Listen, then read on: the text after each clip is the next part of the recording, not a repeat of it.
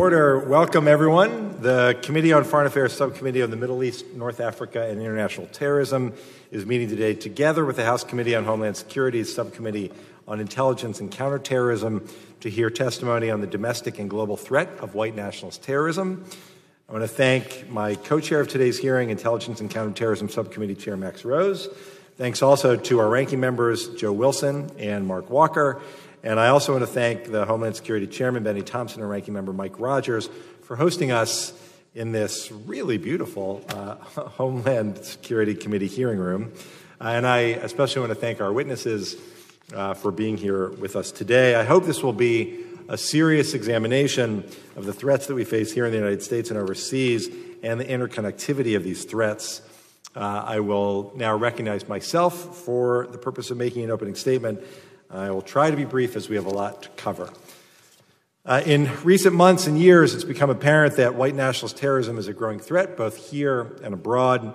Yet in order to solve this problem, we must first identify it. Our government, intelligence services, and law enforcement agencies use multiple terms for white nationalist terrorism, including racially motivated extremists and white supremacist extremists, among others. When my subcommittee held a hearing with the State Department's counterterrorism coordinator in July, he was unable to call this challenge by its name, white nationalist terrorism. Tragically, this mounting threat reared its ugly head only 3 days later in the horrific attack in El Paso, Texas, that killed 22 people. In the last year, it led to other attacks at the Chabad Synagogue of Poway, just north of San Diego, the Al-Noor Mosque and the Linwood Islamic Center in Christchurch, New Zealand, and the Tree of Life Synagogue in Pittsburgh. These attacks were preceded by, among others, a 2017 white nationalist terrorist attack at the Islamic Cultural Center of Quebec City that killed 6, the 2015 terrorist attack at the Emmanuel African Methodist Episcopal Church in Charleston that killed 9, and the 2011 attacks by Anders Breivik that killed 77 people, principally at a political youth camp in Norway. While these acts of violence may appear disparate and random, the terrorists allegedly responsible for them demonstrably drew inspiration from one another. They share an ideology that asserts, among other beliefs, that white people and white identity in Western countries are under siege by massive waves of immigration from non-white countries. White nationalists also perpetuate conspiracy theories that claim that Jews control industries, governments, and other organizations through shadow groups, which allegedly pose a threat to white civilization. White nationalists claim they are protecting the white race and will use any means necessary to defend it against this supposed dispossession. This ideology helps explain why their targets include a wide array of people, from Latinx in Texas to Jews in Pennsylvania to Muslims in New Zealand to African Americans in South Carolina and teenagers in Scandinavia. The internet serves as a platform for white nationalists to disseminate this twisted ideology and even to broadcast these attacks. Technology enables interconnectivity between decentralized white nationalist terrorists, organizations, and networks, and presents challenges to law enforcement efforts to track, monitor, and disrupt planned violence. White nationalist terrorism is a clear challenge to democratic governance, and its adherents espouse principles antithetical to both pluralistic values and to American ideals. It's also clear that the U.S. government, including the State Department, is not doing enough to counter white nationalist terrorism and to track the global nature of this threat. We must learn more about how these movements recruit and radicalize, and how they share ideas across networks, just as we seek to understand the interconnectivity of other threats. If we are to marginalize and isolate white nationalist terrorism, a whole of society effort is required, one that encompasses civil society and the private sector, as well as government. This hearing is a chance for our subcommittee to gain a greater understanding of how the domestic and international dimensions of white nationalist terrorism overlap, especially regarding ideology, motivations, uses of technology, radicalization, and recruitment. White nationalist terrorism is not a Democratic or Republican problem. It is not just a domestic threat or solely an international challenge. I know we all take seriously the need to combat white nationalist terrorism, and I hope that our discussion today will help inform future efforts to meet this growing global challenge. And I'm working on legislation to address our strategy to combat this threat that I hope and I'm confident can be bipartisan. I believe the insight and expertise of our witnesses will be an important contribution to our discussion going forward. I thank you for being here, and it's now my honor to recognize Ranking Member Wilson for the purpose of making an opening statement. Thank you, Chairman Ted Deutsch. Chairman Max Rose and Ranking Member Mark Walker for calling this joint subcommittee hearing today. There is no doubt that white supremacy extremism is a dangerous and hateful ideology which must be addressed. In my capacity as Ranking Member of the International Terrorism Subcommittee of the House Committee on Foreign Affairs, I am particularly interested in hearing more about the international dimension of this troubling phenomenon. Firstly, I'd like to learn more about the nature of this threat from our witnesses. How big of an international presence do white supremacy extremist groups have? How many international attacks have these kinds of groups claimed? Another important question is the organizational structure of the threat. The Islamic extremist terrorist threat that we have faced since September 11th, 2001 appears to be much more organized in nature than the one that we're discussing today. While lone wolf attacks carried out by individuals radicalized by the ideology of Islamic extremist terrorist groups have increased in recent years, there's still the exception to the more traditional model of attacks directed by a terrorist group. However, when we look at international white supremacy extremism attacks, they appear to be lone wolves inspired by perverted ideology. The terrorists who massacred 51 civilians at the mosque at Christchurch, New Zealand, in March claimed to be inspired by the Norwegian attacker who killed 77 people in Oslo in 2011. The shooter who killed 22 people in August at the Walmart in El Paso, Texas, allegedly claimed to have been inspired by the manifesto of the Christchurch shooter. Additionally, in some cases, it appears that the perpetrators of these attacks are inspired by a variety of hateful ideologies, not just white supremacy extremism. For example, the murderers in New Zealand and El Paso also were described as eco-fascist. With these murderous acts, are there bona fide linkages between the international white supremacist extremist attackers? Is this a real united movement or deranged and dangerous individuals inspired by toxic hate on the internet? And lastly, is this phenomenon is different enough in nature and structure from the current well-financed and organized Islamic extremist terrorism threat that we face? Should we be approaching it in the same ways? Should we be using the same policy tools on a problem set that could be fundamentally different? We are faced with these critical questions. I look forward to hearing from the witnesses today. And with that, I yield back the balance of my time. Thank you, Mr. Wilson. I now recognize Chairman Rose for the purpose of making an opening statement. Thank you, Chairman Deutsch. And it's really great to have these subcommittees together today because we can't afford to really deal with this issue in a silo anymore. So thank you again for setting this up. I want to also thank our great partners and witnesses here today. I look forward to hearing from you. Your work and the work that we have seen thus far shows us that this white nationalist threat is a threat that cannot be ignored. White nationalist terrorists have killed more people in recent years than any other type of domestic extremist. We also know that 78% of extremist-related murders in the United States last year were attributed to those adhering to a white nationalist ideology. On a larger scale, we consider things as most likely threat and most dangerous threat, and the most likely threat from a terrorist perspective in America today is that of a self-radicalized lone gunman, lone gunwoman, and I think I speak for all of us today that we do not care which ideology they ascribe to. We just care whether it's an extremist one and a global one or not. We have seen that this is also a problem spreading abroad to our allies. In April, the New York Times published an analysis showing that since 2011, approximately one-third of white extremist killers were inspired by attacks globally. We saw how an attack in Norway inspired one at Christchurch, which inspired several here at home. Unsurprisingly, all of this has also shed a light on the role of social media companies as a catalyst for the spread of white nationalist propaganda, both here and abroad. No longer can we look at these companies as exciting new unicorn companies started by teenagers in hoodies. They are large global firms akin to General Motors. And I'm sick and tired of hearing them brag about success rates in and around 60%, 70%, 80% as it pertains to removing extremist content.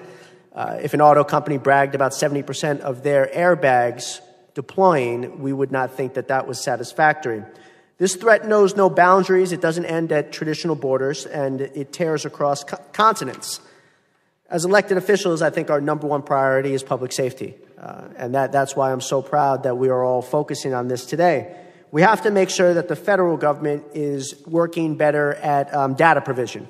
Right now, the capacity of the federal government to provide high-level analytics on the white nationalist threat, the white extremist threat, and domestic terrorism is not nearly satisfactory. We also have to take into account that local law enforcement is now in the intelligence gathering business and the terrorist prevention or terrorism prevention business. I believe that the NYPD has done an extraordinary job in this regard, and we have to make sure that those lessons learned are supported for other law enforcement agencies throughout the country. Lastly, and as I have said before, we have got to hold technology companies to a standard. And I look forward to hearing your thoughts about how, through public-private partnerships, we can hold them to a standard without and do that in a constitutional manner. You know, this is we have set a framework for the last 20 years or so about what we should do in regards to jihadist-inspired global extremism. And now it is time for us to apply that framework in a responsible manner to this new threat that we face. We have got to consider how the State Department should expand forest terrorist organization lists to include these violent international white supremacist groups. Today, if an American citizen swears allegiance to ISIS or another FTO and spreads their message of terror, there are several and significant resources available to the federal government, and there are significant consequences for those actions. However, if that same American citizen swears allegiance to a white supremacist group based overseas and spreads their message of terror, the federal government does not have access to those same tools, and that is just plain and simple wrong. So I look forward to hearing your opinions today in regards to the issues that I brought up. And with that, I thank the witnesses and the members for being here today, and I look forward to making progress on this important issue. Thank you, Chairman Meadows. I'll now recognize Ranking Member Walker for the purpose of making an opening statement. Thank you much, Chairman. I appreciate the opportunity to participate in today's hearing. This week marks 56 years since the vicious murders of Addie Mae Collins, Cynthia Morris Wesley, Carol Robertson, and Carol Denise McNair at the hands of the Ku Klux Klan at the 16th Street Baptist Church in Birmingham, a place where I was there earlier this year honoring those lives. Over half a century later, we are still dealing with hatred, racism, and violence. There is no doubt that we must do more to counter these threats. The unfortunate reality is that no city in the United States is immune. On August 3rd, the country was horrified by a domestic attack at a Walmart store in El Paso, Texas, where the killer was directly targeting immigrants and killed 22 innocent people and wounding 24 more. The very next day, a young man obsessed with violence and reportedly fueled by drugs carried out a deadly attack on a public street in Dayton, Ohio, killing 9 people and wounding another 27 others. Several other attacks were reportedly disrupted through good police work and alert family members reporting these concerns. We must not forget the other domestic terror attacks over the past few years targeting radical and religious groups, including the Tree of Life Synagogue, the Shabbat of Poway Synagogue, and the Emmanuel African American Methodist Episcopal Church. In June, we passed the 3-year anniversary of the attack on the Pulse nightclub in Orlando, Florida. In December will be 4 years since the San Bernardino attack. Also this past June, at least 11 people were injured during an Antifa rally in Portland, Oregon, and the next month, an adherent to the same ideology targeted a Department of Homeland Security facility in Washington state. The broad range of ideologically-based hatred and societal obsession with violence has left scars across our country. I fully support an open and bipartisan discussion about the domestic terrorism, hateful ideologies, and recommendations for addressing such threats. I am concerned about reports of global interconnectedness of United States-based domestic extremists and those overseas who share the same views. The far-reaching ability of jihadists to inspire and radicalize from their overseas safe havens have resulted in several hundred Americans going overseas to join their ranks or seek to carry out their attack in our homeland. Are we seeing these same trends develop with domestic extremists? While current data is not showing the same threat level, there are dangerous similarities between jihadist propaganda and the manifestos posted by domestic extremists. I think it is important to hear from the intelligence community and federal law enforcement to get a full picture of the threat stream. Before closing, I do want to raise a concern that today's hearing was scheduled with very little advance notice to the minority side. That is not how the Committee on Homeland Security has worked in the past, especially the subcommittee, and I hope this is an anomaly, and going forward, the majority will work in good faith to provide more notice, particularly on hearings and roundtables related to such important things like threats to our homeland. I look forward to the testimony today, and I yield back. Thank you, Mr. Walker. Without objection, all members may have 5 days to submit statements, questions, and extraneous materials for the record, subject to the length limitations of the rules. It's now my pleasure to introduce our witnesses. Dr. Cynthia Miller-Idriss is Professor of Education and Sociology and the Director of Research at the Center for University Excellence at the American University in Washington, D.C. She has spent 2 decades researching radical and extreme youth culture in Europe and the U.S. She also writes widely on school-based responses to rising hate. She's a prolific author and researcher and is a senior fellow at the Center for Analysis on the Radical Right. Previously, she taught at New York University, the University of Maryland, and the University of Michigan, where she also received her PhD and 2 master's degrees. Mr. Christian Picciolini is an award-winning television producer, a public speaker, author, peace advocate, and a former violent extremist. Christian's involvement in and exit from the American white supremacist skinhead movement is chronicled in his memoir, White American Youth. He now leads the Free Radicals Project, a global extremism prevention and disengagement network, and has helped hundreds of individuals leave hate behind. He also has a forthcoming book, Breaking Hate, Confronting the New Culture of Extremism.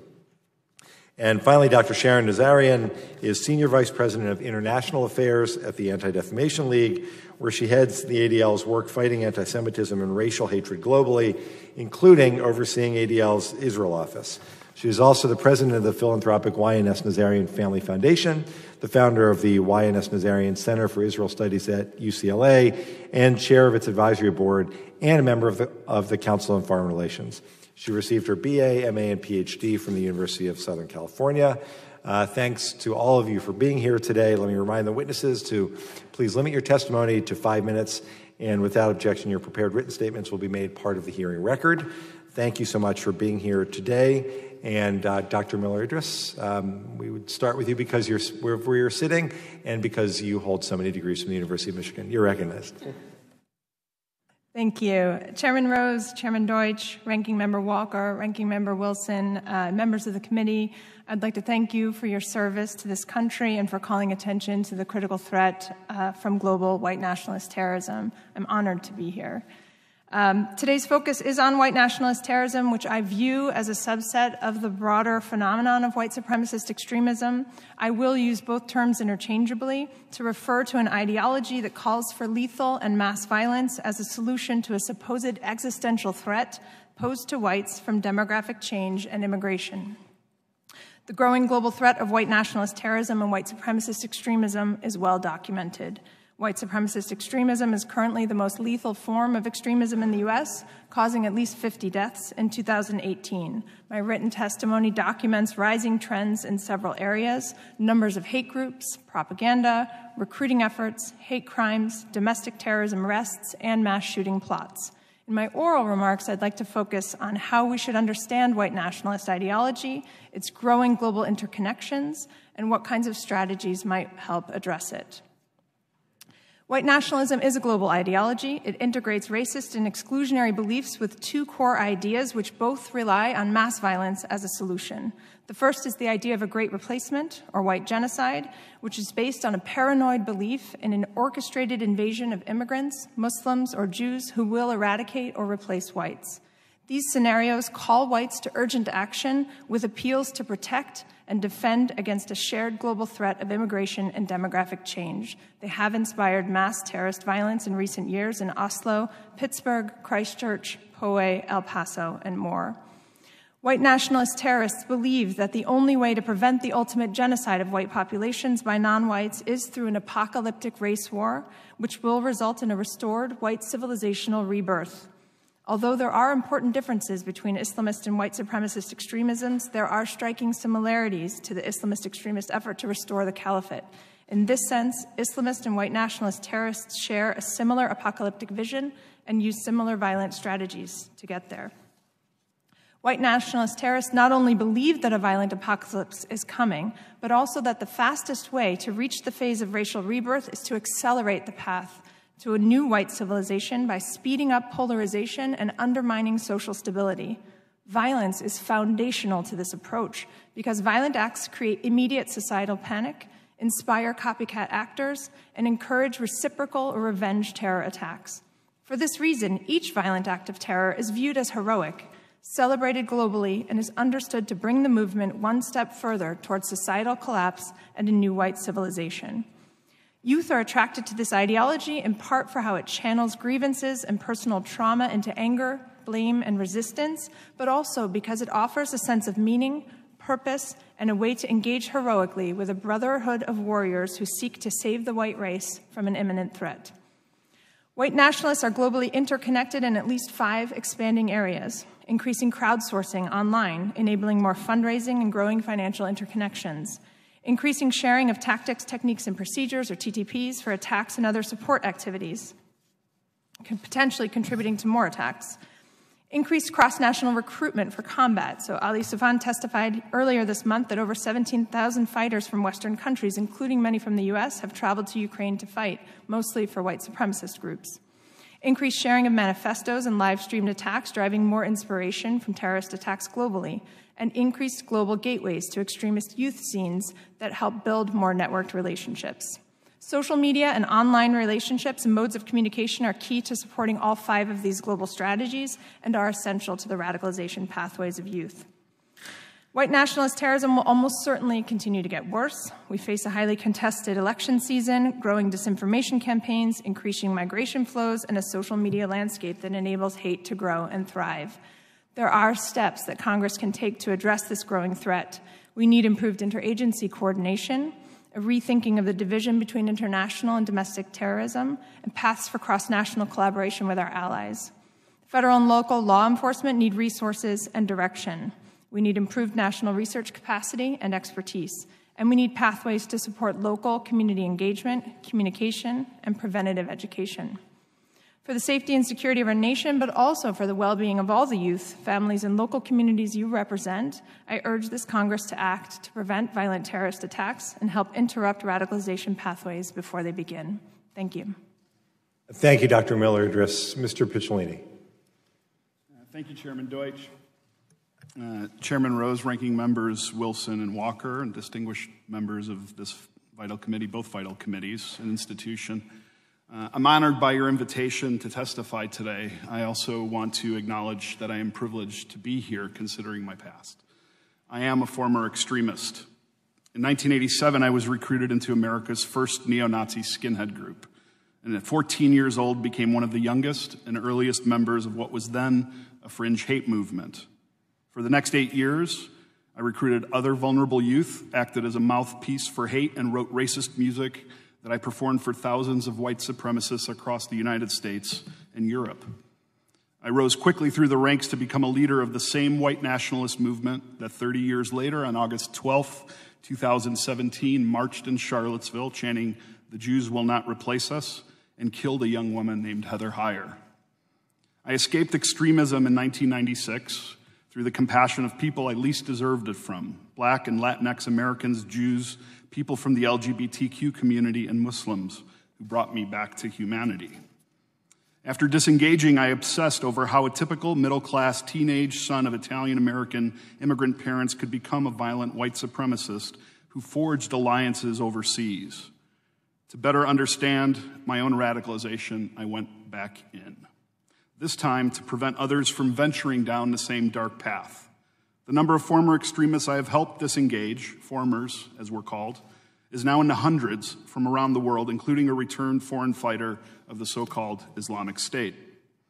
What I've learned over 30 years is that the United States is losing vital ground in a battle we have yet to acknowledge exists on some levels. Violence by white supremacists has skyrocketed in America. Data from the FBI and groups like the Anti-Defamation League clearly document this disturbing trend. But the greater threat that has gone largely unnoticed and unchallenged for decades is how the tentacles of American white nationalism extend far beyond our borders and into a deep network of global terror. American white nationalists have spent decades building alliances with their counterparts overseas. They've developed a sophisticated online presence and received material support from foreign allies through digital influence campaigns that directly bolster their narratives and propaganda and extend their reach. Like ISIS, white nationalists also distribute glossy print and electronic propaganda and produce high-quality recruitment videos. They trade in digital cryptocurrency, use social media and encrypted platforms to communicate, share ideas and resources, lure new sympathizers, and plan attacks. This is just what's occurring online. In 2018, the FBI reported white supremacists from Scandinavia, Northern Europe, and the United States were training as foreign fighters with foreign paramilitary groups like the neo-Nazi Azov Battalion in Ukraine and in far-right partisan training camps in Russia. They inflict terror the same way as foreign terrorist groups, bombing government facilities, planned interruption of critical infrastructure, using high-capacity military-style assault weapons against soft civilian targets, assassinations, and the use of vehicles to target crowds. We tend to view white nationalist attacks like those in Charleston or El Paso as isolated hate crimes, but I can't stress enough that this view is naive and dangerous and will continue to expose Americans until we acknowledge that this threat is persistent and pervasive. White nationalism is a fast-growing global movement whose members are preparing for a coming race war while simultaneously trying to initiate one. The shooter in the attacks on 2 mosques in Christchurch, New Zealand, earlier this year posted a manifesto online deeply aligned with the core ideas of American white supremacist leaders. Though he was a 28-year-old Australian, in a video of the attack, a Ukrainian Azov Battalion patch was visible on his body armor.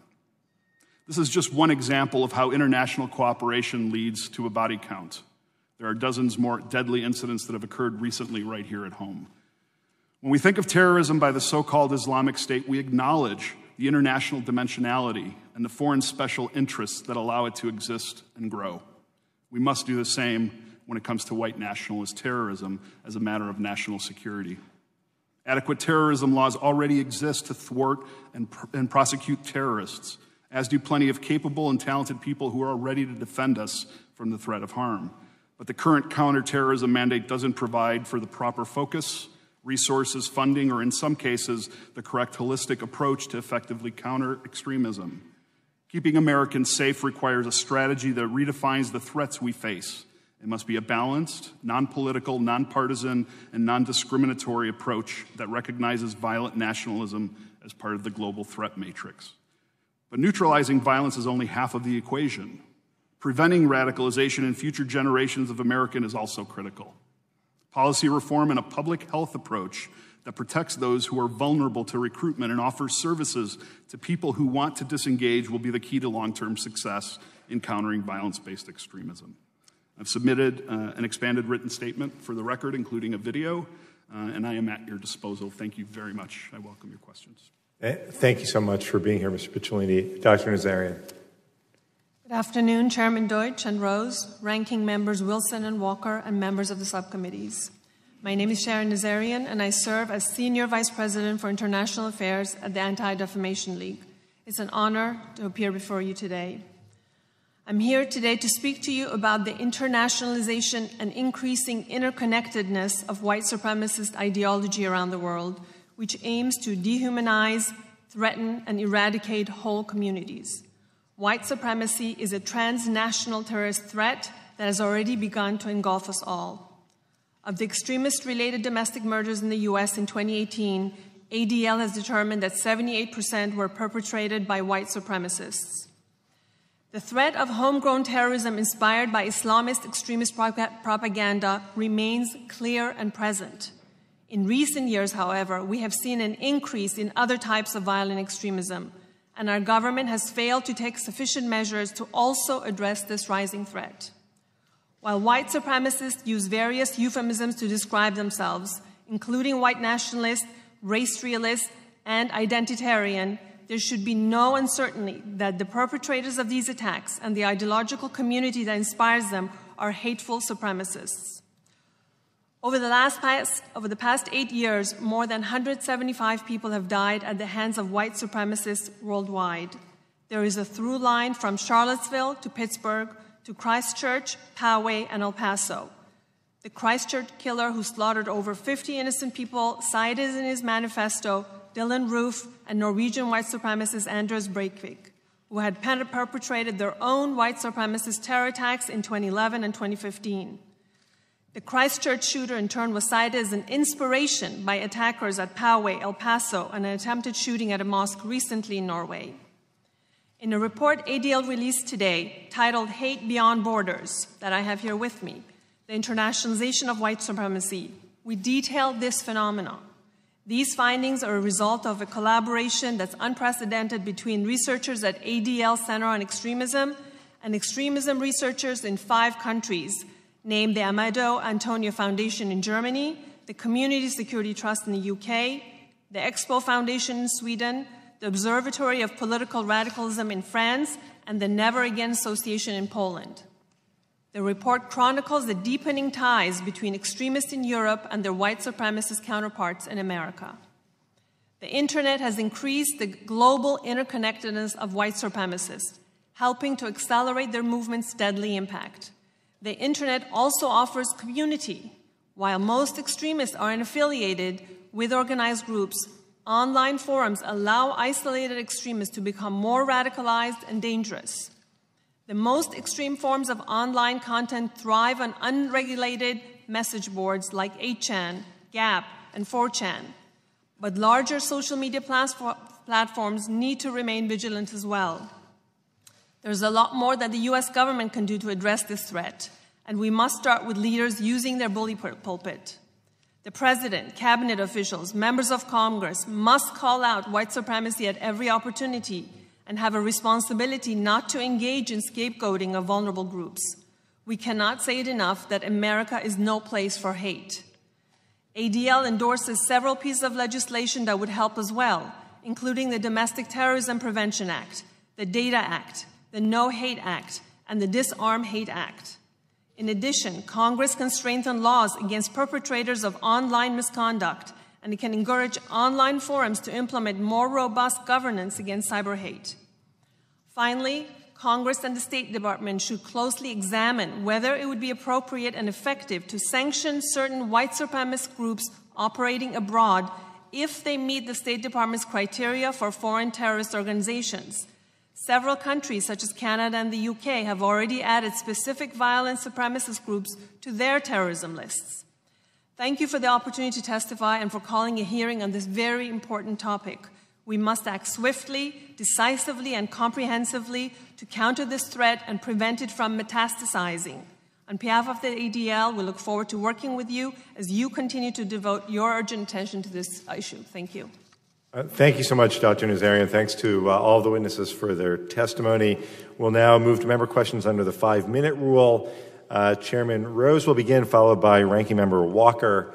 Chairman Rose.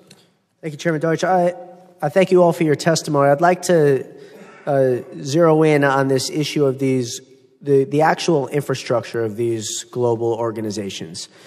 Can you speak to, from both a training as well as ideological communication, what do these organizations look like? Can you please include names? Can you please include where they're based out of? How many countries? You don't have to be that specific, but regions. And most especially, can you please note their similarities to organizations like ISIS and Al-Qaeda, not just as they exist now, but especially as they existed in the late 80s and 90s before they started attacking the West with large-scale attacks. Dr. Miller-Idriss, we'll start with you. First, I'd like to say thank you for your service to this country, and I appreciate that. This is a very good question. I think I'll speak primarily to the ideology, and I will say I'd prefer not to name groups here, but I would be happy to do that off the record. I don't want to give any additional oxygen to groups that will celebrate that in a video clip. So I do think that what we're seeing with ideology is organized ideology coming through recruiters, through social platforms like YouTube, which they're getting around bans by using encrypted channels, so working very carefully to avoid algorithms, avoid bans, but then sharing encrypted channel information so that young people who view those can then go to encrypted channels to receive further ideological information. We know that there are training camps being run, both in this, overseas in this country. There are kind of militia trainings and preparation in that way. And we know that that they are working together in partnership to crowdsource kind of funding sometimes for activities, funding for legal troubles that they get themselves into, and working in that way kind of over the internet to support each other. Okay, thank you. If I may, to add to what the doctor said, the tactics are similar. And first of all, when I was a 14-year-old, I didn't think I was joining a local group. I thought I was joining a global movement. So even 30 years ago, the idea of it being global existed. Very quickly, I took my work overseas. I was in one of the first American neo-Nazi bands to leave the U.S. and perform in Europe. So there was money and propaganda being traded even then before the internet.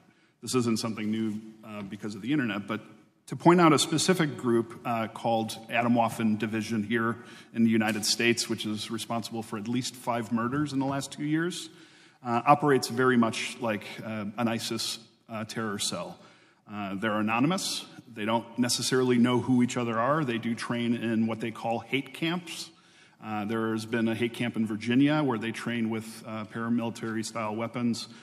Also in Nevada, in the desert, and there is one being planned by a group that's a splinter of Atomwaffen Division that's called the Base, which is a literal translation for Al-Qaeda that is going to be training in Washington.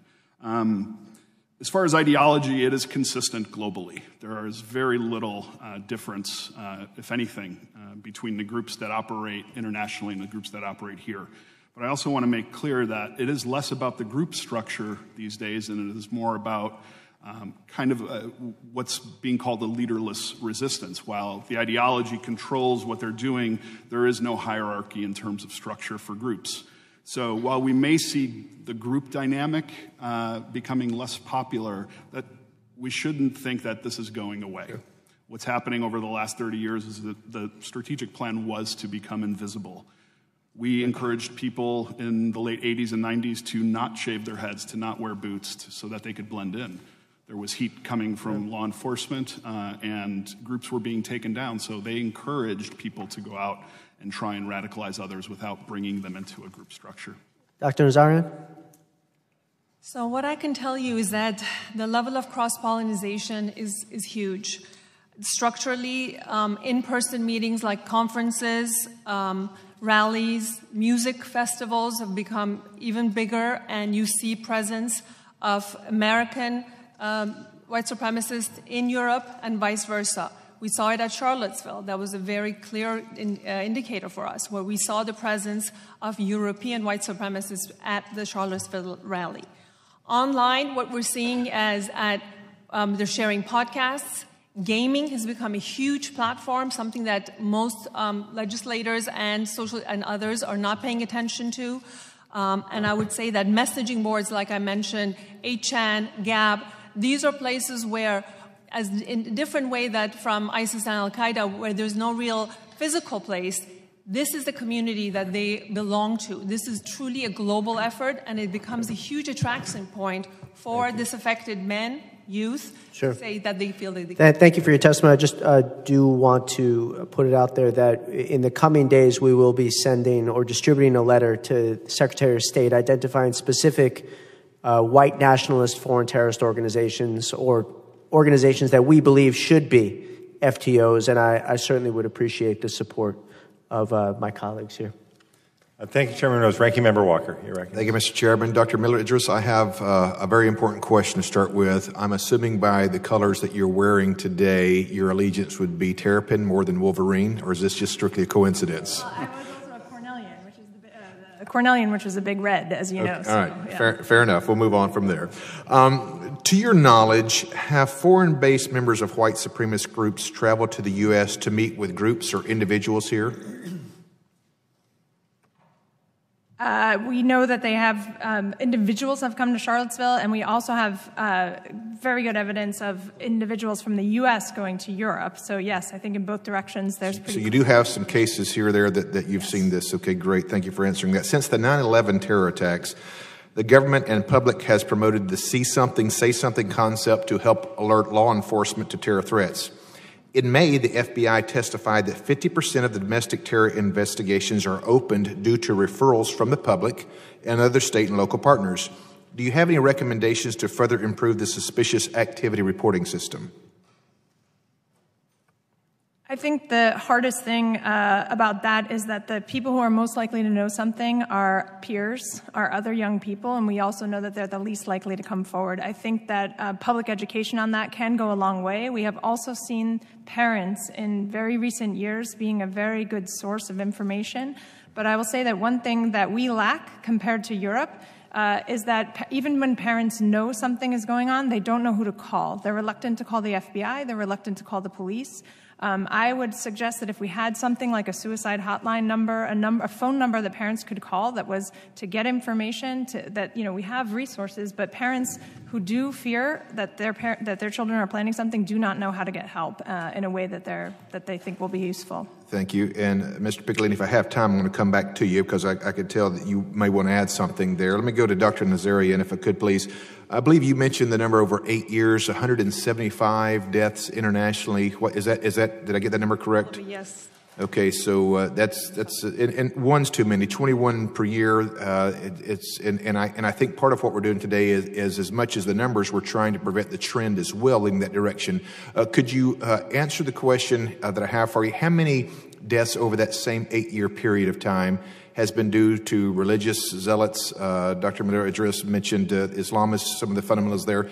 Over that same 8-year period of time, how many murders or deaths or killings in that arena? I don't have that number in front of me, so I can't tell you exactly, but what I want to be very careful about, as this is not an either-or discussion. No, and I'm getting to that, but I had a specific question, so you have no idea.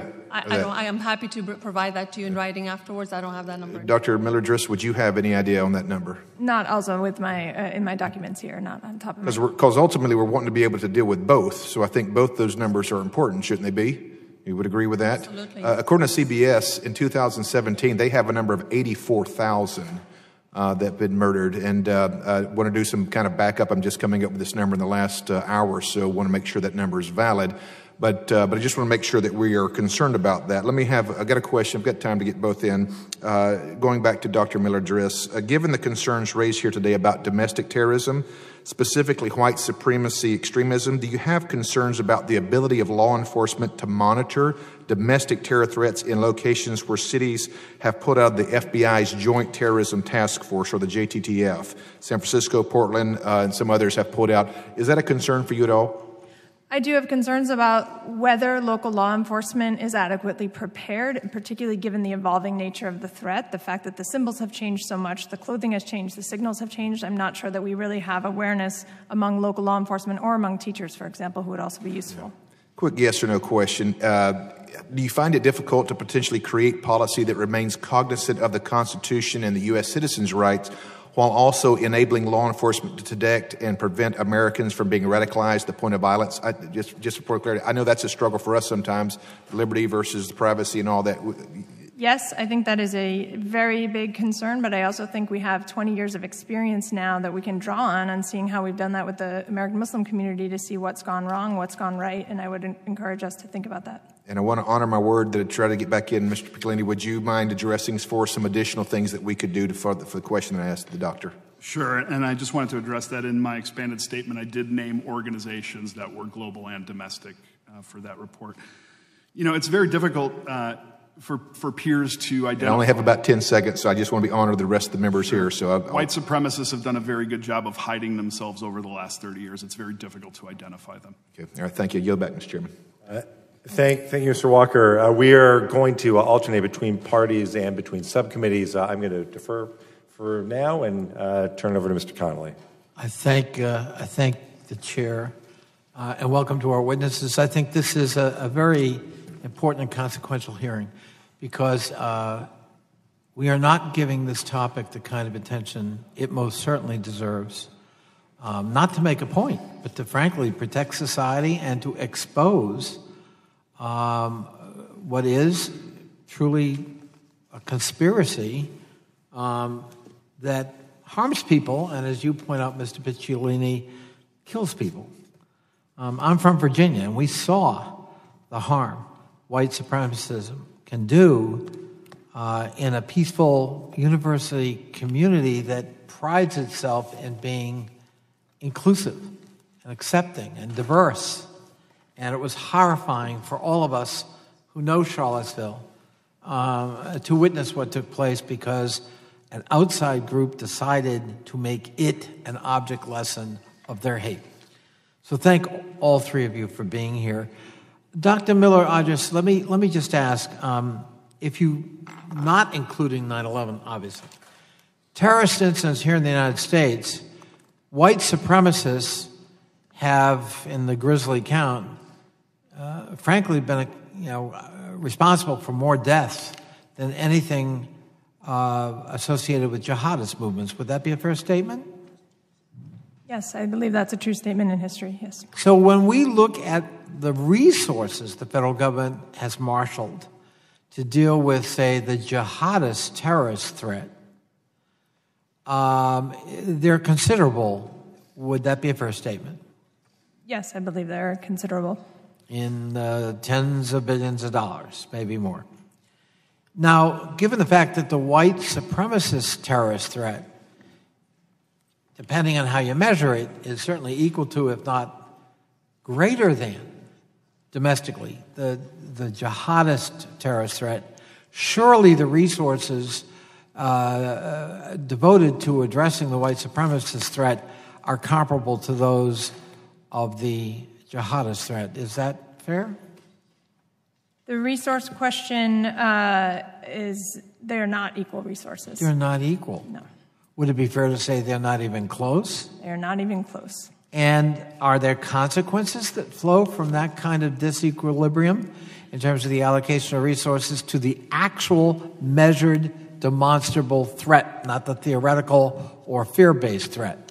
Yes, there are consequences, and I will just say this is from my written testimony that the FBI has testified that 80% of their agents focus on international terrorism, 20% on domestic. They were able to stop 70% of terrorist activities from Islamist groups in 2018, but only 29% of the white supremacist extremist attacks.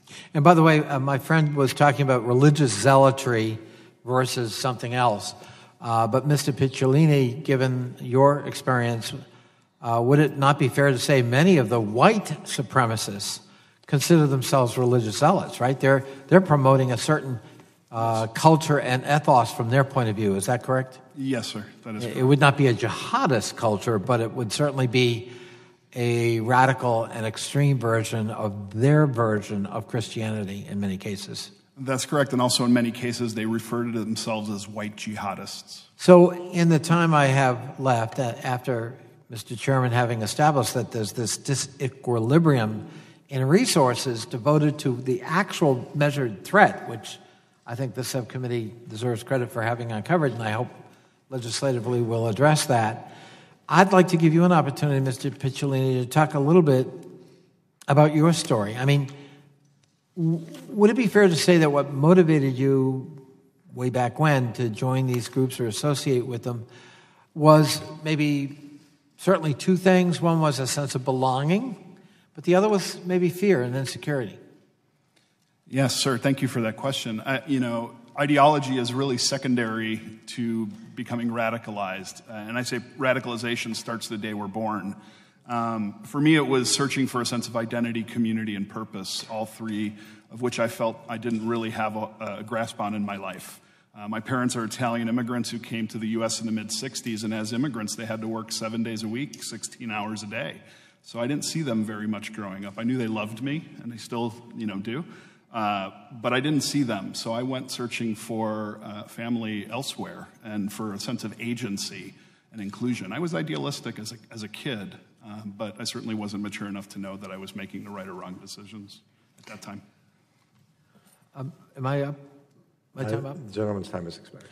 I thank the chair, and I thank him for his courtesy. Thank you all for the courage of being here today. We really appreciate your testimony.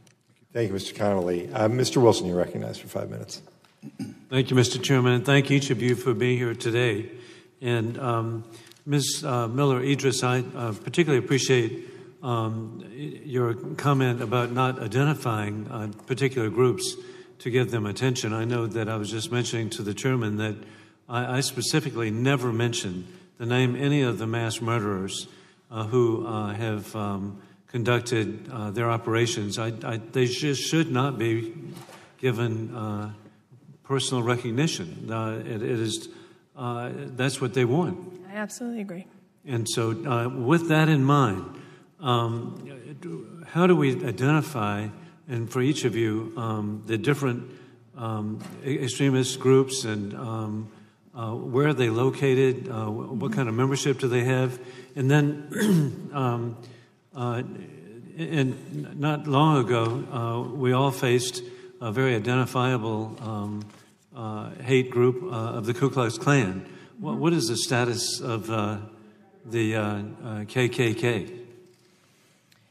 The KKK is thriving, as are other groups. We see also internationally, I will say, one of the interesting things I've read recently showed that when Facebook kicked the Ku Klux Klan off of Facebook, they migrated to a Russian platform called VKontakte. And then in the Ukraine, there were 60 separate KKK groups operating on VKontakte when the Ukraine banned that platform. And then they evolved, and those groups came back to Facebook, some of them, by using the Cyrillic letters. They got smarter. So, it's also an example of how single platform banning doesn't always work. It can make the situation worse. But they are thriving. I think there are really good experts around in the U.S. and also from our allies overseas who can also meet off the record and can provide lists of groups and where they are. And I know all of us would be happy to do that afterward as well. Thank you.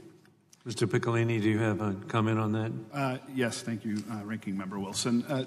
The groups really are everywhere, and it's less about the groups than it is about the individuals, and they are everywhere. I get requests, probably a dozen or so every week, from either people wanting to disengage from hate groups or from white supremacy or from parents of children who are horrified that their kids are being recruited over video games, through the headsets playing multiplayer online games, through depression forums online, through autism forums where they are hunting for people. Those are the types of tactics that groups like ISIS use as well. But there was a concerted strategy 30 years ago to really move away from the more visible elements of the movement into a more mainstreaming of the ideology. We encouraged people to not look extreme. We wanted them to go into things like the military to get explosives training, to join law enforcement, to run for office in some cases, and in some cases back in the 80s and 90s, we were successful with that. The process really started in the late 80s with David Duke, who removed his Klan robe and was elected to the House of Representatives. That really started the process of mainstreaming this ideology, and it's really taken on a life of its own since then. I'd like to add that we have to keep in mind that most of the most violent shooters do not belong to specific groups. They are all lone wolves, and they are radicalized. So it's important to keep in mind that they're really the most extreme ones are self-radicalized. And that's why I want to bring attention to what's going on online. We at the ADL have actually brought members of law enforcement from across Europe to our advanced training school that we do in Washington, D.C. once or twice a year. And we really train them specifically about the symbology, about what kind of cross-pollination going, the ideology.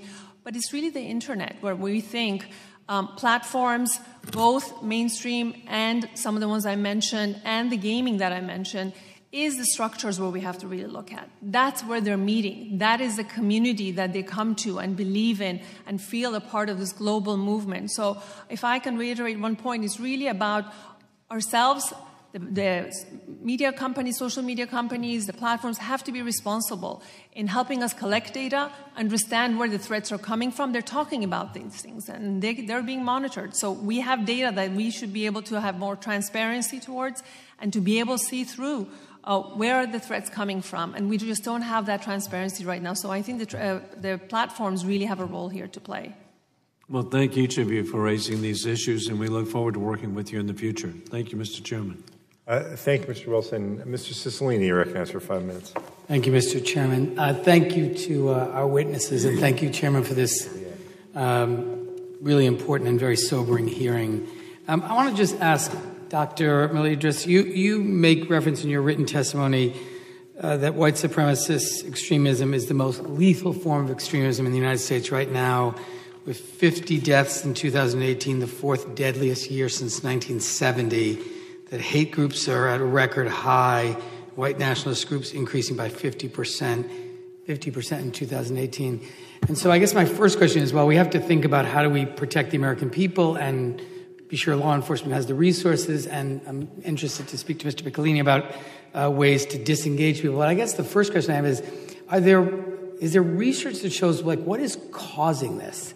This is a significant increase, and it seems to me understanding what are some of the causes of this that we might prevent would be a very efficient way to start thinking about responding to this challenge. Yeah, that's a great question. I think what we know is that young people, especially, I mean, it's not only young people, but young people especially have a set of grievances that relate to that are then kind of weaponized through online culture. They relate to a sense of feeling insecure, feeling excluded, feeling economically marginalized. We call it aggrieved entitlement, a sense that they deserve something better that they didn't get. And then online, they meet these narratives that tell them, that there's a pathway for you to make a difference, to be a part of something bigger and better than yourself, to enact a sense of meaning, to be a hero, and also a place to express anger. And we know that anger and rage is part of it as well. But I think those emotional, I really want to second what Christian said, that these emotional underpinnings are the draw, and then the ideology comes second. And so when we think about preventative work, we have to think about what it takes to offer young people places to enact meaning, places to be a hero, places to engage meaningfully in a moment when they are more isolated than we've ever seen young people before. I was a mayor before I came to Congress, and that was very much the conversation we had in response to gang violence. The same idea of sort of connecting to something and being a part of something, often replacing a family organization that didn't exist. But you made reference, I think, Dr. Nazarian, to the technology platforms, and I'm just wondering what the panelists think that the technology companies should be doing in terms of identifying threats, alerting government authorities, possibly banning or removing content. It feels like that one of the really big challenges here is the ease at which information is shared, misinformation, this ideology quickly with lots of people. And is it time to impose a greater responsibility on the technology platforms to play a more active role in this space? If I could add, I mean, just in going back to the things that are adding to the sensitivity of youth, even concepts like globalization, multiculturalism, what they're calling third worldism. Why is there such a reaction to non-white immigration to America? It's really this notion that whites are being replaced. And what I can tell you from my travels around the world, especially to Europe, is that Europe serves as a cautionary tale. American white supremacists are looking at Europe, seeing the influx of Muslims because of the Syrian war and the Iraqi war, looking at migrants coming in from Africa, and they're being replaced. And their purity and the white race that they believe in is being invaded and being disseminated. So that's first and foremost, we have to keep in mind the connectivity of these threats and how they see it. So Europe serves as that. Going now to the platforms, we talk about the responsibility of platforms to self-govern. They know how to do it. They're just refusing to do it right now. And it takes all of us, our legislators, the private sector, NGOs like us, to bear pressure to say you cannot only react after things happen, after horrific acts happen. You have to be able to do it beforehand and help us do it together through gathering data and others. Yeah, and I also think it's obviously not helpful when we have political or civic leaders in the country that are using language that dehumanizes refugees or immigrants and speak about invasions and infestations and all of that kind of stuff. I just have a minute left, so I'd like to ask each of you, what's the one most important thing Congress can do right now to respond to this urgent challenge? Dr. Miller, start. Sorry. I would say we really need to treat this in two ways. One is a national security issue, but also as a public health crisis. The way to tackle de-radicalization is in a public health way, because ideology really is secondary. People find their way to the ideologies, and it becomes the green light to be angry or the permission slip. So if we want to solve this for future generations, we really need to focus on social services, early childhood education, and mental health care. Thank you. Dr. Miller? If I could pick one thing, I would urge you to think long-term about capacity building and expertise. And I would just say that, the reason why I'm here today is because this government invested in me, funded me to go to graduate school with a Javits Fellowship, paid with the National Science Foundation, Title VI money, Title VIII money. All of my graduate school was funded through the acts of this government to fund me. It took 22 years for that expertise to come back to this room and help, I hope, in this way. But so it's a long game to invest in that way, but I hope that those investments pay off over time. And I think that we can't just think of this as a short-term, how to shuffle money around and get immediate expertise on a kind of a whack-a-mole type of a way. We have to think long-term about what capacity might we need 20 years from now to solve whatever terrorist threats exist then. And I hope that long-term investments can be made. Thank you, Dr. Miller-Idriss. I think we feel good about the investment that was made. Thank you. Absolutely. Mr. Zeldin, you're recognized. Thank you, the chairs, for hosting today's hearing. This is an important conversation for us to be having in Congress. I appreciate the witnesses for being here. In our country, the way that we define words, terms, are important to help us to talk to each other as opposed to past each other. I know that the ADL has definitions for the terms white nationalism, white supremacy. I don't know if all three witnesses agree with those terms as defined by ADL, or if you had any other definition to Dr. Miller or Mr. I prefer the term white supremacist extremism myself as the broadest overarching term. I think that white nationalism is a term that can soften the impact, and that has also been used to deliberately internally to kind of soften it by making it seem as if this is overblown patriotism. But I also think that it's not a good exercise in general for scholars or policymakers to spend too much time fighting over terminology and getting too caught up in those debates. I think that if we know what we're talking about, and we can agree to disagree on the terminology. But generally, I guess the question is if you agree with the ADL's definition. I wasn't asking for you to disagree unless I guess you do. Yeah, right, sorry. I don't know the exact definitions, but generally, having done a lot of work with the ADL. Happy to Dr. share. Nazarian, please. So the ADL defines white supremacy as a collection of movements sharing one or more of the following key tenets. Number one, white people should have dominance over people of other ethnic and racial backgrounds, especially in places where they may coexist. 2, white people should live by themselves in whites-only society. 3, white people have their own culture that is superior to other cultures. And 4, white people are genetically superior to other people. So they believe that the white race is in danger of extinction due to a rising flood of non-whites, as we talked a little bit about kind of their concerns. I would agree with that. I agree. I wasn't trying to provoke a disagreement. No.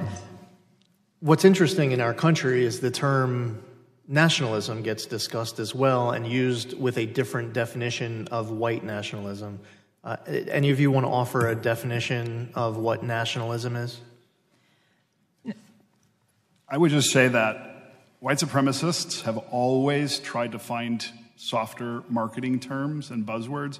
White nationalist, alt-right are their terms to make them seem less racist. But if I were to define nationalism, I would say that the difference between nationalism and patriotism is being proud of your country, and being a patriot means you want to share that with other people, while being nationalist means you want to be exclusive and not really share those resources or talents with others. And does the ADL have a definition for nationalism? I don't know the answer to that. I don't believe so, not that I have in front of me. But I think, in general, this idea of love for country, I think as Mr. Picciolini referenced, as one that you share a pride versus one that is exclusionary and is against the interest of others. So it's much more of a exclusionary feeling. It's interesting. Better than others. Social media cuts both ways, especially anonymously. You could say, the lowest common denominator of the way either your internal compass is or you view others, people can be the worst forms of themselves anonymously. Some people have I've seen on social media declared themselves nationalists, and then when you look at the way they're commenting on issues, they don't seem to meet the definition of white supremacy or white nationalism. People who are saying that they're nationalists.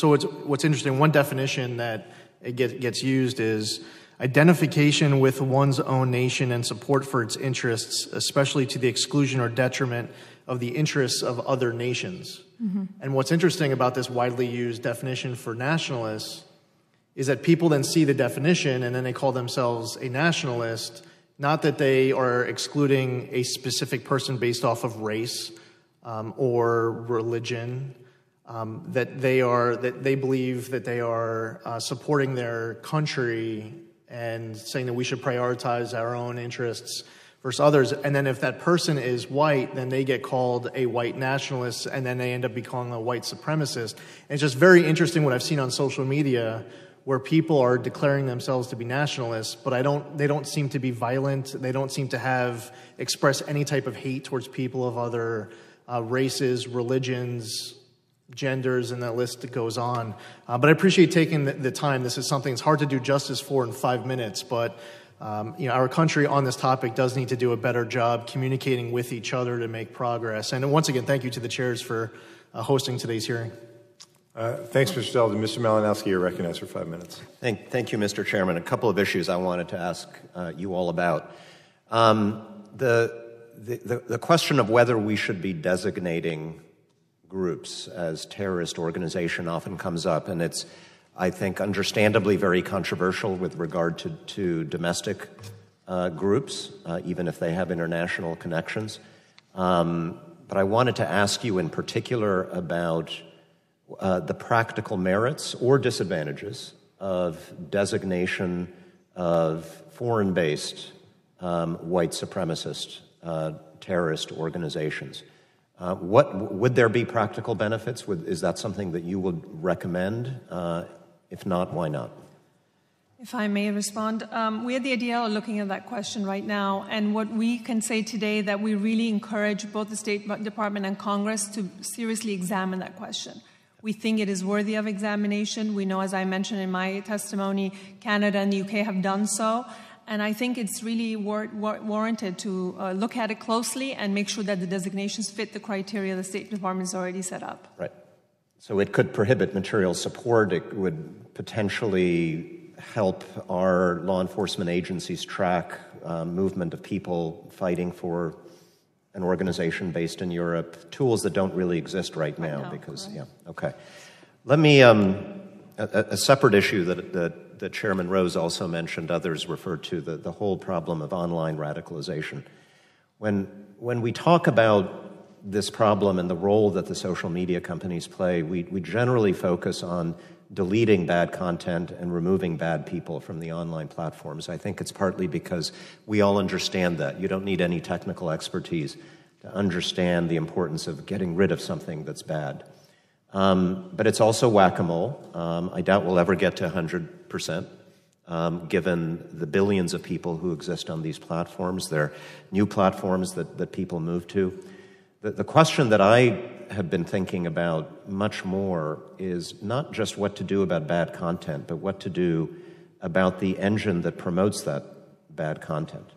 If somebody goes on the Daily Stormer website or watches some Azov Brigade videos, what's likely to happen on their YouTube feed? What are they going to start seeing? Recommended content. Recommended content. Now, the social media companies argue, I think understandably, that they are not liable for the content that we post. If I libel you on Facebook, I am liable for that, not Facebook. But would you agree that if Facebook or YouTube or Instagram is promoting content, writing an algorithm that causes that content to show up in my social media because they have guessed that I might be interested in it, that they are, in fact, more liable than they would be for the creation of the content itself? And should we do something about that? I believe that the recommender systems and the algorithms are a huge problem and that we need pressure on these companies to make changes.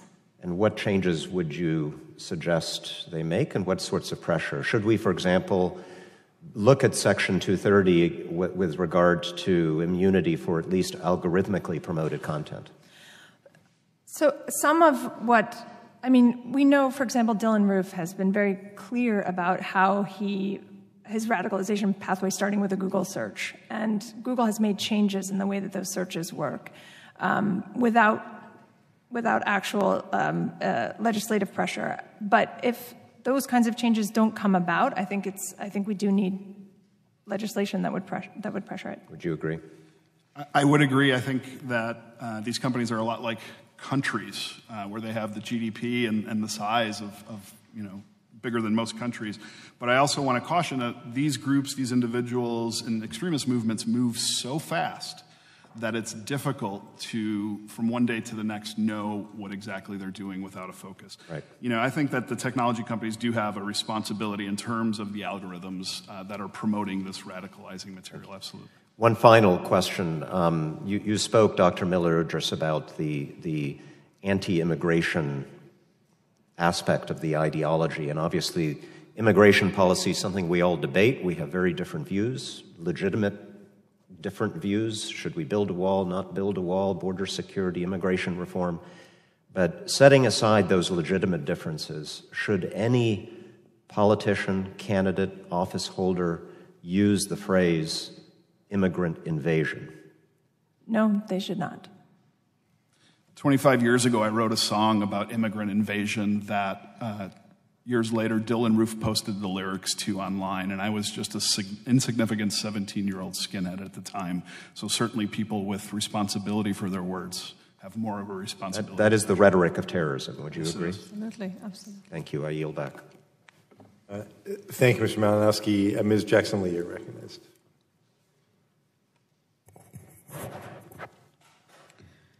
Let me thank all of you for your presence. Mr. Chairman, thank you, chairman's persons, plural, for this kind of meaningful and potent meeting. Let me ask each of you on a yes or no, do you consider racism, white nationalism, a national security threat?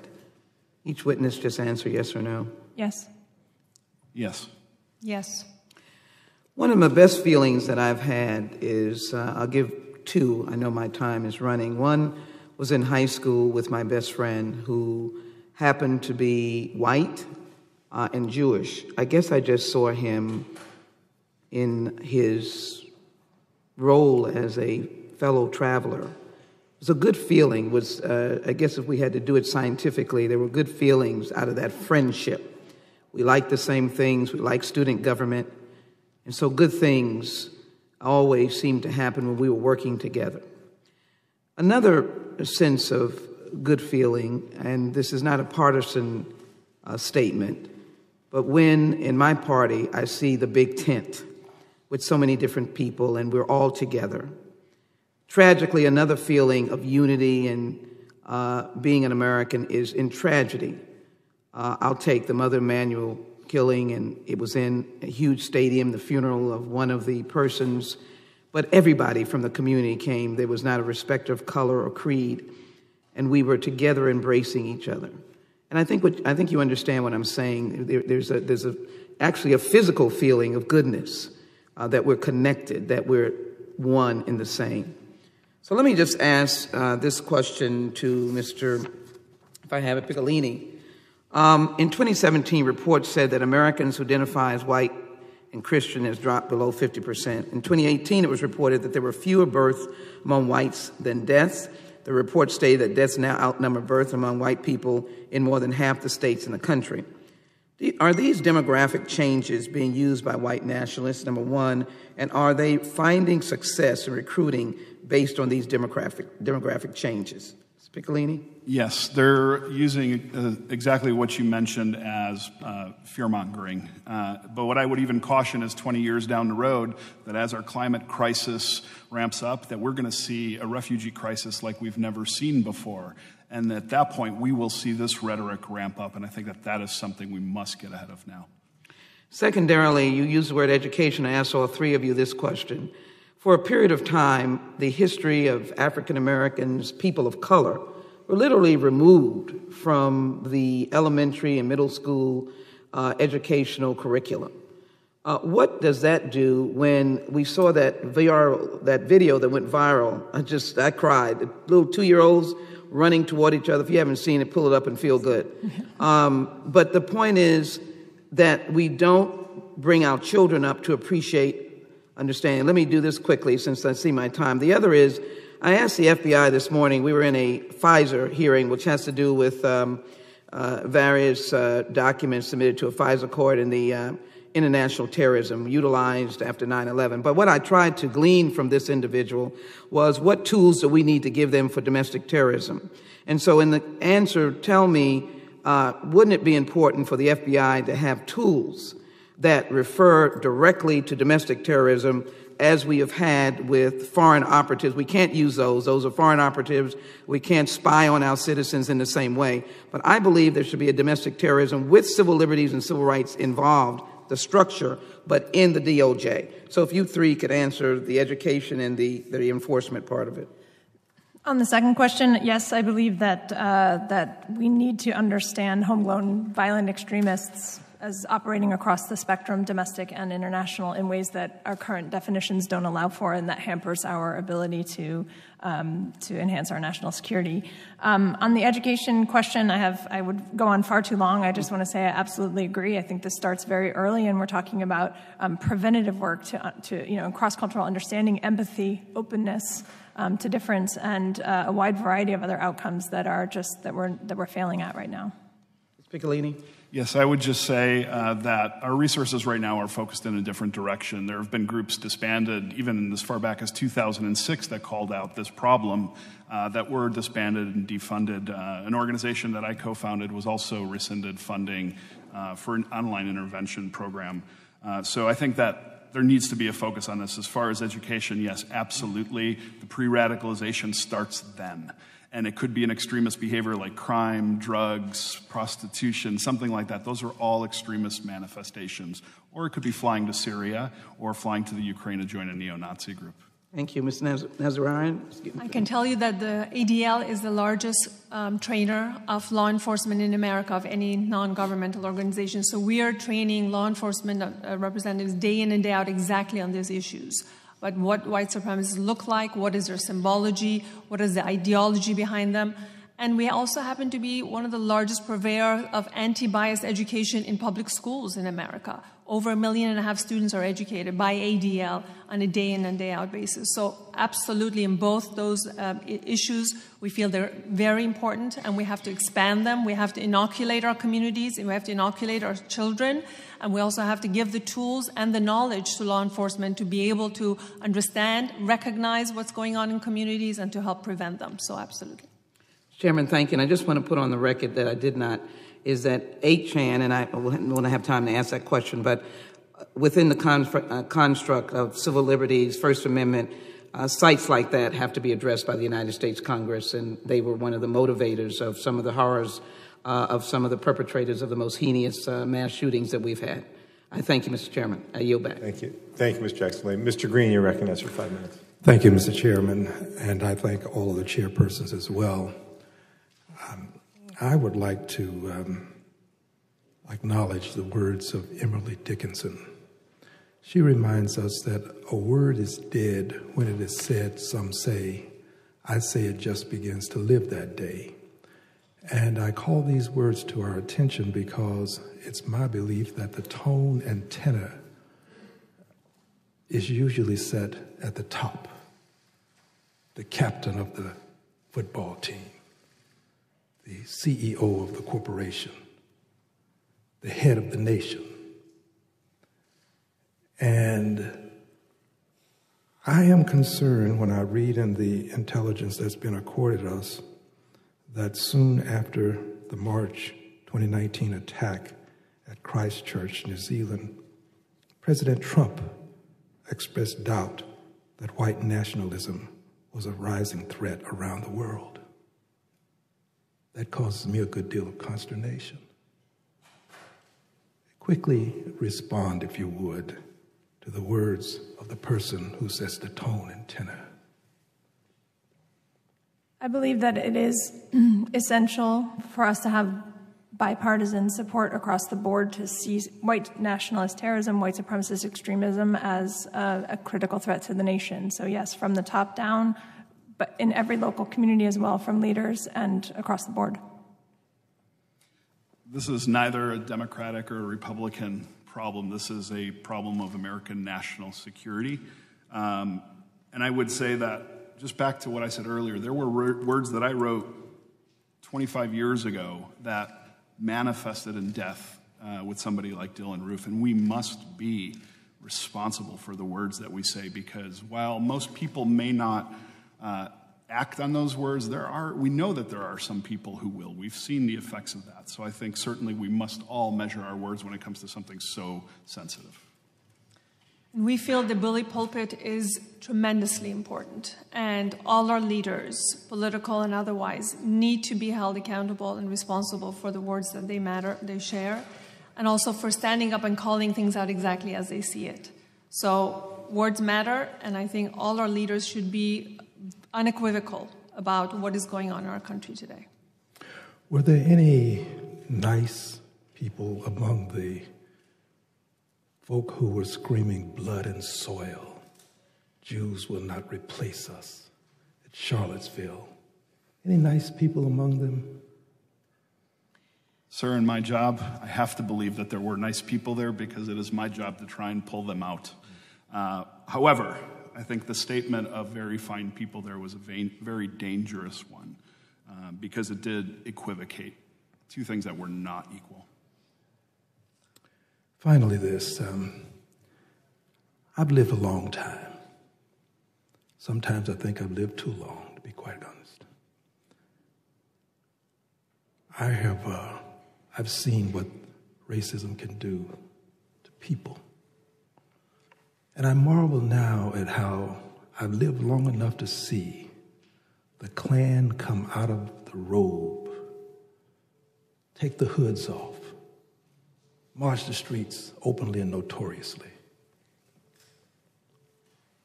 I quite frankly, 20 years ago, would not have prognosticated that such would be the case. Something has happened to give them reason to believe that they can show their faces. Please, I have 1 minute left. What happened? A lot of things have happened that have brought, I would say, the underlying racist, things that people used to hide out. So it's not just the fringes coming; it's that the racism has moved more into the mainstream. And I think we're seeing that the way that social media operates, the kind of rhetoric that we hear from political leaders and in the media has legitimized and reinforced those words. And I think the kind of manifestos and the global circulation of videos seems to empower these people as well. I know that you all have salient answers, but I have to ask this question quickly. Do you believe that those who tolerate bigotry and hate perpetuate it? Toleration, perpetuation, acceptance, perpetuation? Please respond. If I might, there are two things that extremists love, and that's silence and violence. When we ignore them, they grow. When we are violent against them, they use that as a victim narrative. And if we are quiet about what is happening in the world today, if we are not speaking truth to it, it will grow. It will fester like it has for 400 years. And we have an opportunity, I think, right now as a learning moment to really acknowledge the problems, the failures that we've made, and work towards a solution that works for everybody. Thank you, Mr. Chairman. You've been more than kind. Thank you, Mr. Green. I appreciate the questions. I neglected to ask you unanimous consent that you, Ms. Clark, be able to ask questions as members of the full committee without objection. Ms. Clark, you're recognized for 5 minutes. I thank you, Mr. Chairman. I thank both Chairman and the Ranking Member for holding this very important hearing. And I just want to get some feedback on a number of the questions that were provided to us, as you've given a lot of really important testimony. Mr. Picciolini, I'm really interested in the de-radicalization process. were there certain messages or approaches that were most effective in your de-radicalization process? And in your opinion, which aspects of current de-radicalization efforts work and which do not? And I heard you mention about sort of the early childhood education piece, but you were caught at a later stage in life, so that would be very informative. You know, I do a lot of listening rather than debating or arguing. And what I learned from listening is what I call potholes. And those are the things that people run into in their life's journey. It could be trauma, it can be poverty, it can be joblessness, even privilege can keep us in a very isolated bubble.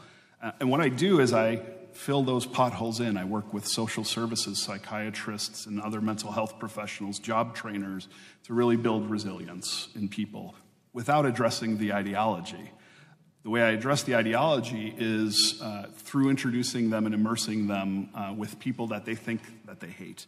Now, that's a process that happened to me. I received compassion from the people I least deserved it from at a time that I least deserved it.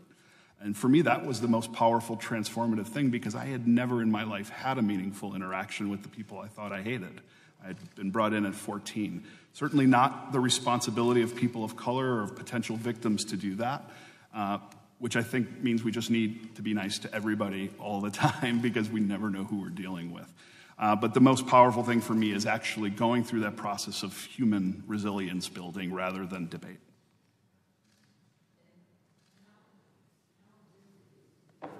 How do we engage and educate influencers within the communities that white nationalist terrorist groups target to help counter-message extremist propaganda?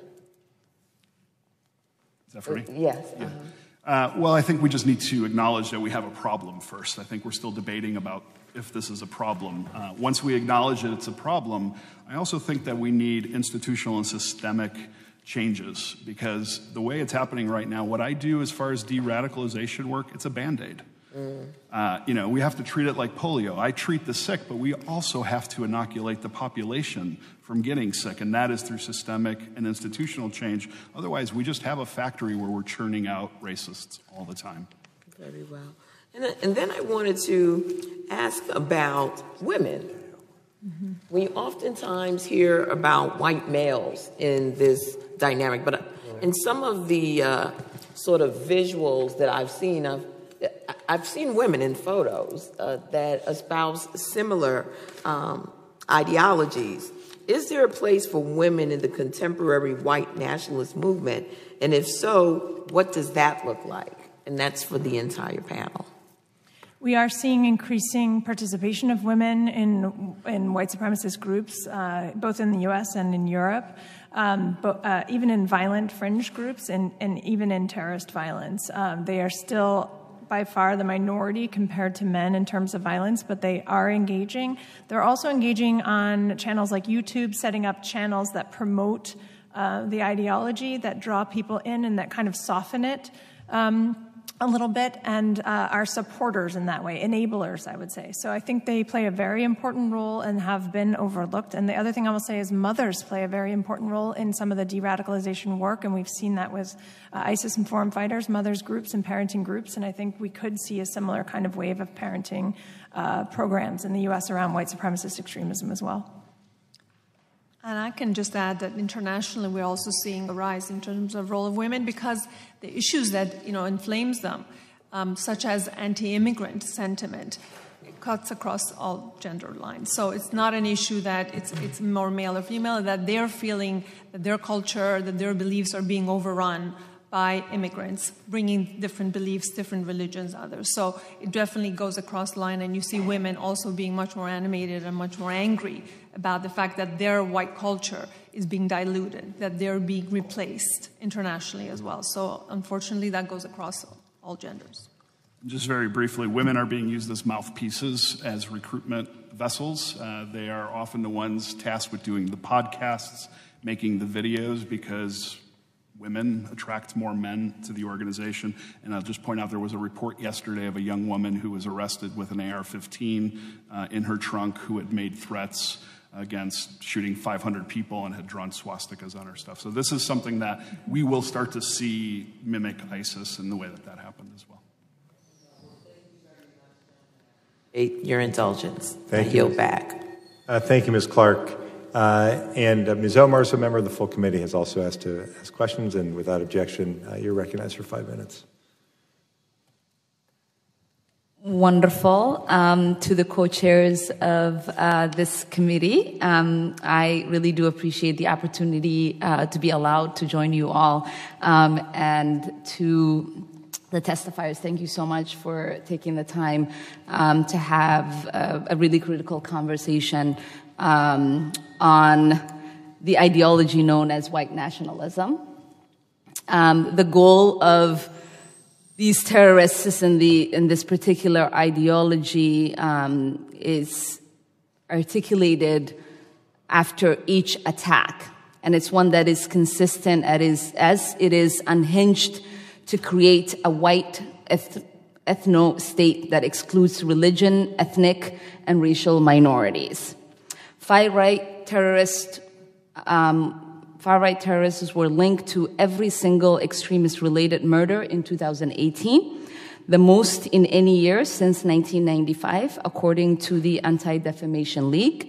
The Southern Poverty Law Center reports 50% increase in white nationalist groups from 2017 to 2018. I will not speculate why that has happened. And according to SPLC, 81 people were killed by those influenced by the alt-right since 2014. So I will repeat something I've said before. It is a statement of fact. White men, driven by hateful ideology of white nationalism, are committing the overwhelming majority of extremist attacks in this country. And we are not doing enough to confront it. This is not an indictment of all white men.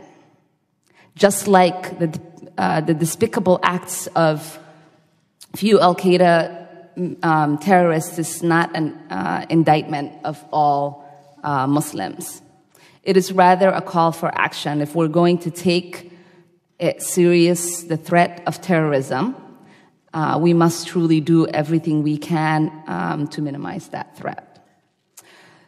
So I apologize if I missay your name, Mr. Picciolini. Very good. Okay. I wanted to ask you something that was written in your testimony. You said adequate terrorism laws already exist to thwart and prosecute terrorists, as we do plenty of capable and talented people who are ready to defend us from that threat of harm. But the current counterterrorism mandate doesn't provide for proper focus, resources, and funding, or in some cases, the correct holistic approach to effectively counter terrorism. I worry about that too a lot. Of course, I agree that white nationalism should be considered a terrorism, but I'm concerned about repeating some of the policy mistakes we've made in the so-called global war on terror since 9/11. I've been working to get more transparency on the terrorist screening database. For example, I don't see a solution to white nationalism that is simply to just add more people onto that list. We've gone down the wrong road. And if we start talking about taking Klansmen to Guantanamo, what are we really saying? I believe in restorative justice. Some have faulted me for, talking about ways that we should figure out how to rehabilitate people, and how that is actually one of the strongest counterterrorism acts that we could deploy.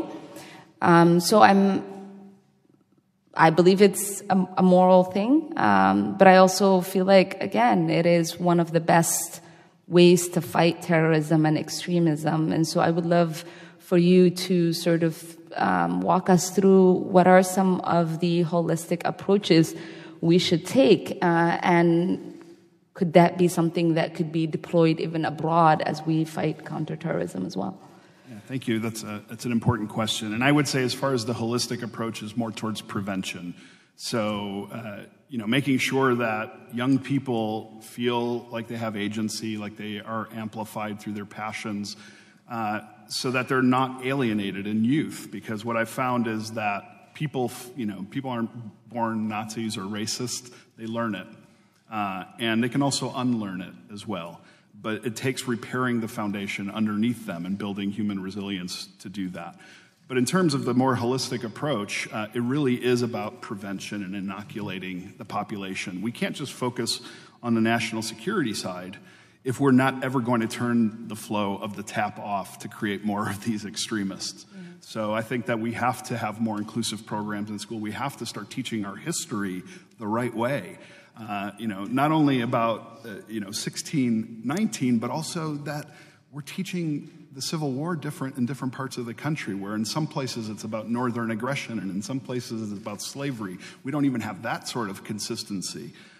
So in terms of a holistic approach, it really is about looking at our policies and our institutional, in many cases, racism, to try and make sure that we are creating an equitable foundation for young people moving forward. But as far as holistic as well as national security, it would be providing solutions for people who want to disengage and to be able to do that. But certainly, there is a national security threat that should be dealt with policy. I appreciate that. With that, I yield back my time. Thank you, Ms. Omar. Ms. Jackson-Lee had asked unanimous consent to enter 3 articles into the record. PBS article, White Christians Are Now a Minority of the U.S. Population.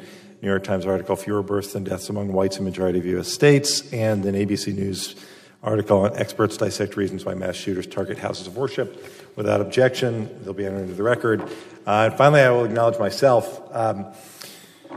I'm really grateful for your being here today. I want to talk about 2 things, Mr. Picciolini. When you've all talked about the responsibility that platforms have to do a better job.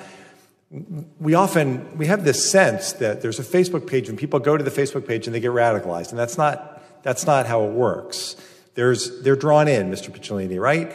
And it's through the social media that we can access, and then they're given the link to get to the dark web, the 8chan, or they'll get to the other site where they can watch. It's not a cleaned up version where they can watch people out screaming horrible things on videos, shooting off their AR-15s, talking about what they want to do to blacks and Jews and Muslims. Isn't that right?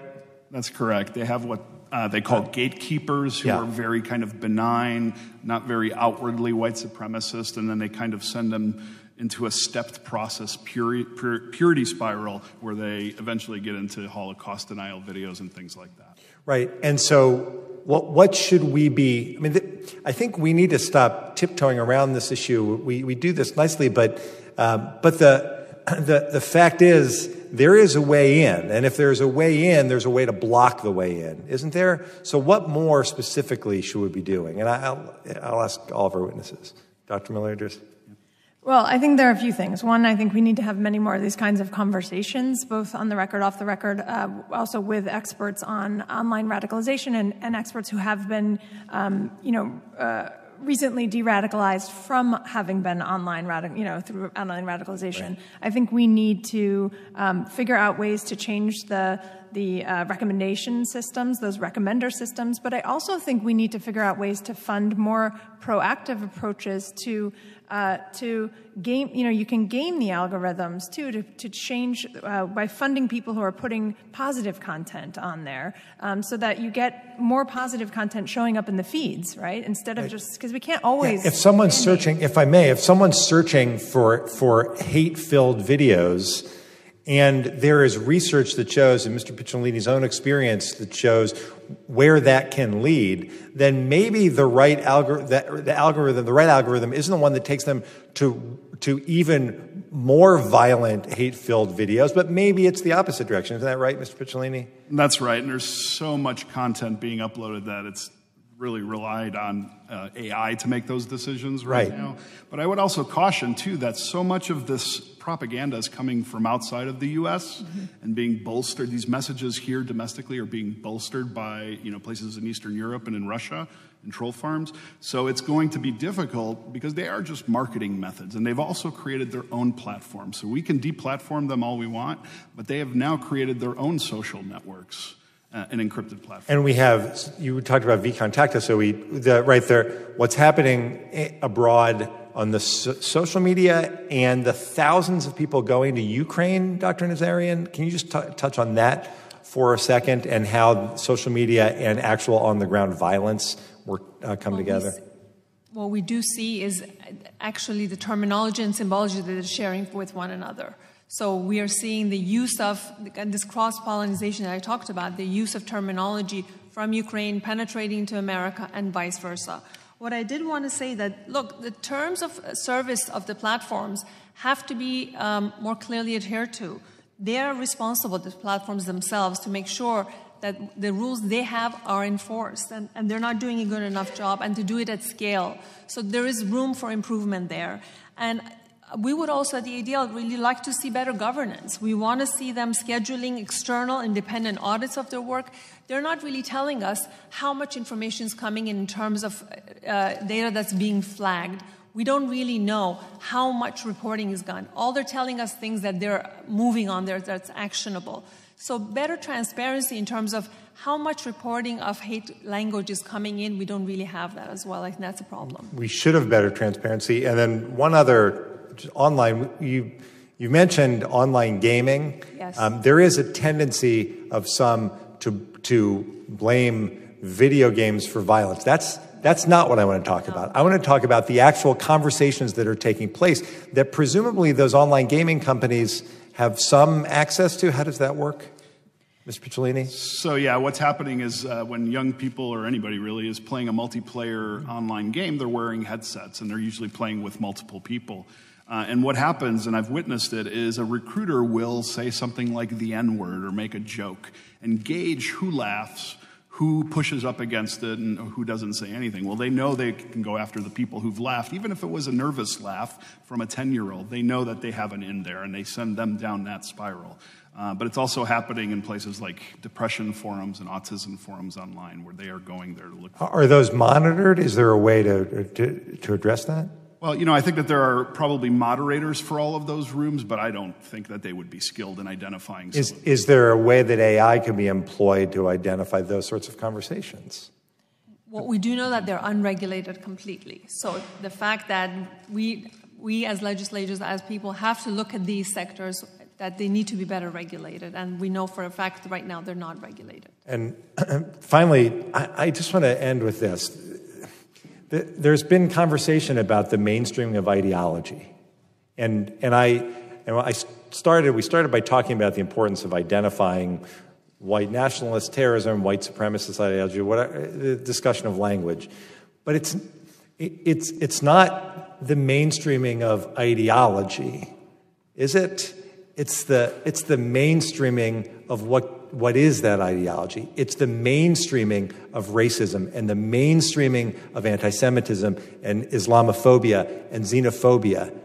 And when you talk about David Duke taking off his hood and entering politics, it's not that we should then start identifying the white language that identifies him as a white supremacist. It's any time any one of us ever uses the language of racism and anti-Semitism and other forms of hatred, isn't it? And don't we have an obligation? Is it too much to ask that language just never be accepted? Yes. You're absolutely correct. Absolutely. Yes. I'm really grateful for the three of you coming and for this hearing and the thoughtful exchanges that you've had with my colleagues. I thank the members of both subcommittees for being here today. Members may have some additional questions for you, and we ask our witnesses to please respond to those questions in writing. I'd ask my colleagues that any witness questions for the hearing be submitted to the subcommittee clerks within 5 business days. And with that, without objection, the hearing is adjourned. Thank you.